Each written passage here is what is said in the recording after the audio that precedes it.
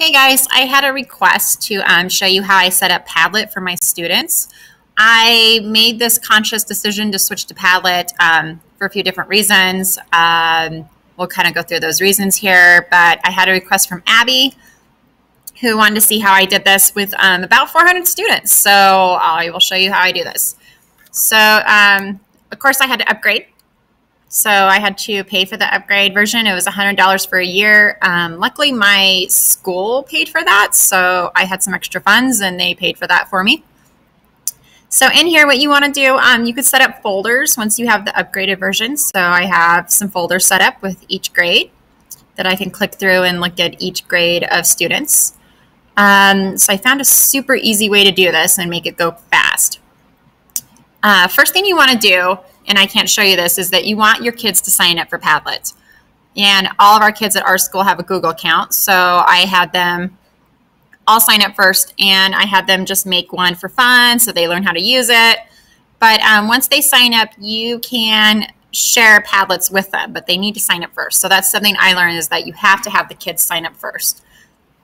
So what I do is I'll grab my roster books and I'll go to up here to make a Padlet. And I'm just using the stream template just to make it easy, and you don't have like stuff everywhere on the walls and like the grid kind of things. Just the stream just seems to make it easier to for the kids to look at. All right, so when this gets loaded, what I do is I'll put the kids' names. So we'll just put student. I've just been doing their first name, and then the grade that they're going to be in the fall down here. So we could say this is 4th grade. And you get a lot more choices with the upgraded version. So what I've been doing is just doing this really like kind of plain outline. So let's see, it's not letting me scroll down. So I've just been picking a wallpaper that's really basic.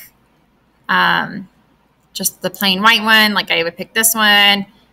And then in here, they have an icon. That's a portfolio one. And you can click that. So just, I don't know, just pick things that are simple, it'll be the same. So other settings that I do the attribution. That way they can see what things I post and they can see what things they post.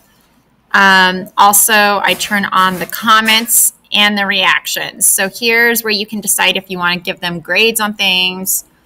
What I've been doing is I've been doing stars. That way they can give stars and I can give stars, and we'll talk about how those stars convert into grades later on.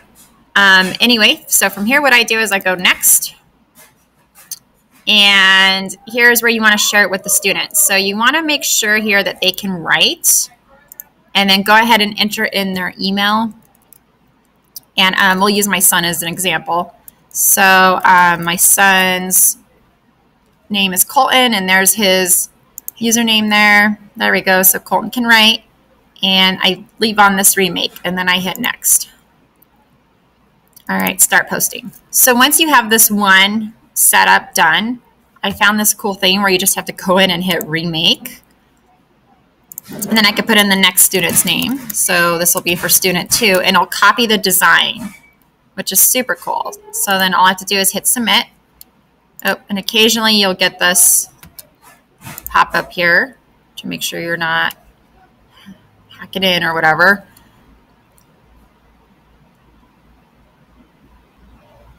Okay, so it just remade the same template for student 2.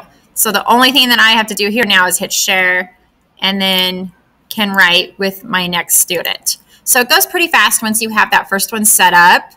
And then what the kids will see, and what I tell them, let me go back to my dashboard here. What I tell them is on their Padlet, they'll see their name, and then my face is here. And they know that that's the Padlet that is shared between us, and that will be their portfolio. So it's been working out pretty good so far. We could take a look at my, let's see here. Let's take a look at a student's So you can see what kind of things they've been doing in it right now. So here I had them take a picture of them drawing forms, just kind of where they're at in their drawing skills. Goals. I had them set up goals for next year, like just a few goals, and I allowed them to put in funny pictures of things they like. And then here you can see I comment back to them. So it's a great feedback thing, and it's fun. So hopefully that helps. Just really use that remake button to make it go fast. But once they have it set up, it's set up there till they're all the way in 5th grade. They can use the same one for years. So I'm thinking it will be worth it.